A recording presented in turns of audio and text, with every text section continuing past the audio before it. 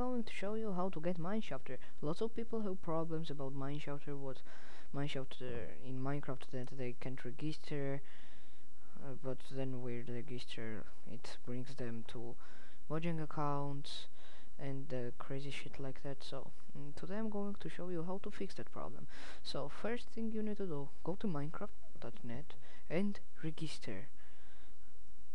It will bring you to the smudging accounts. Yes, so you register your email, password, first name, last name, day, questions, and then you register. You need to go to mineshafter.info. It's a new site of Mineshafter. So you just log in, and it will open a new tab, which will say a better way to log in.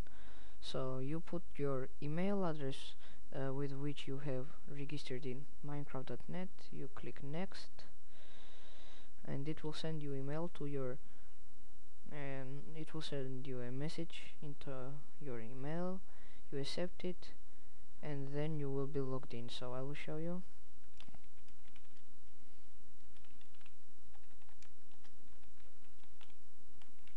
So next, and I put my password. So now I'm logged in.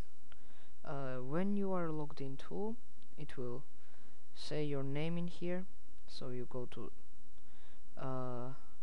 settings. It will say your email in here first. So then you go into your account and type your name, like I can do myself Nick, and Nick does Minecraft. So you can do like that, and you put your password in. So I put my password in and click set, and it will say when you log in Mineshafter, you can use your email address or your account. So okay, now it will be done, I think. Oh, I spelled it wrong. So now I go to my downloads and download the Mineshafter Pro key. So let's wait until it starts downloading. So let's wait until it's downloaded.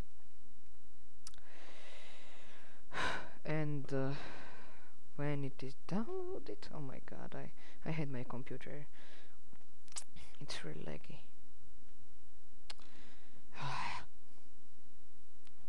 Sorry about it, guys.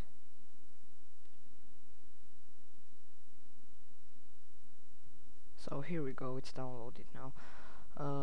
So let's put it on our desktop or wherever you want. You won't need your browser now.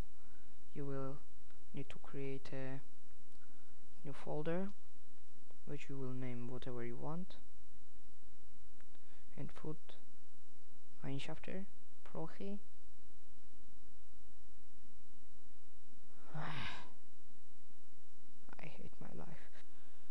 So you do new folder, you name it, like I will name it Mineshafter, and put Mineshafter Pro key in there, and then you just open your Mineshafter.